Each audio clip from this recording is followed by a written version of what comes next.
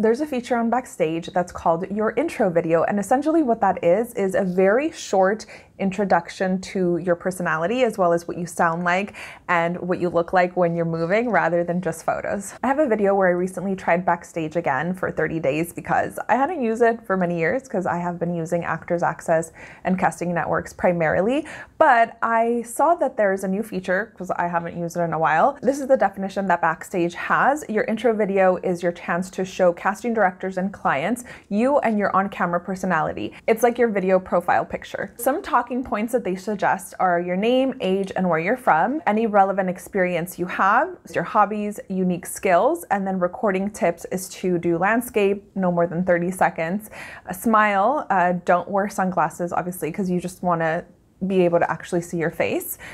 Good lighting, avoid backlight, and look at the camera. So instead of like pretending to talk to somebody because it's a scene, you're going to look at the camera. This is my self-tape audition setup. You don't have to have all of this, but of course it just makes it look cleaner and more professional. I use a ring light, my phone, and a tripod to film, as well as a backdrop. And then this is what my self-tape audition looks like. I usually frame myself around the middle of my stomach and then have a little bit of space above me. If you just want to clear a wall in your house and use a blank wall, you can definitely do that. Or a neutral outdoor space, as long as you have good lighting. And outside, the audio can get hard because there's more noises, but the light tends to be really good. Just don't be in direct sunlight. Be in indirect sunlight so the light looks nice and even on your face. Since I am over 18, the age doesn't actually matter, so I'll just start with my name, height, and where I'm located. You don't want to say that you're an actor because it's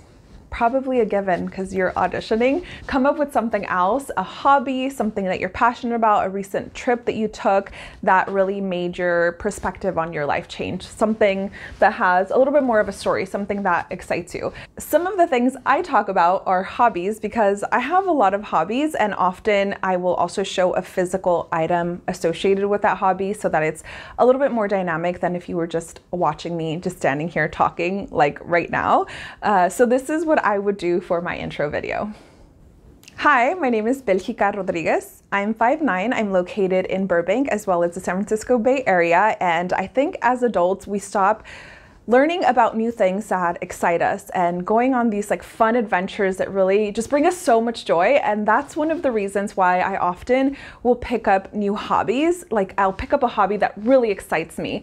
And about almost 3 years ago, I started roller skating, and I have had so much fun. I usually put on music that is just super high energy, and I'll skate for like an hour or something, and it is an amazing workout. It doesn't feel like a workout when you're doing it because it's so much fun, but by the end of it, I am sweating. Pretty simple, I think. I think that's more interesting than saying like, I really like pizza. I've always liked pizza. Maybe talk about like your favorite food and then take a bite of it and share a memory with that kind of food, or why it's your favorite because it's associated with some people or a certain time of year, things like that. And when you're asked for self-tape auditions, often they will ask you for current pictures of yourself because it is a virtual audition, so they want to see what you look like now versus what your headshot says you look like from maybe a year ago and it was edited. I have a video right here on how you can take your current digitals.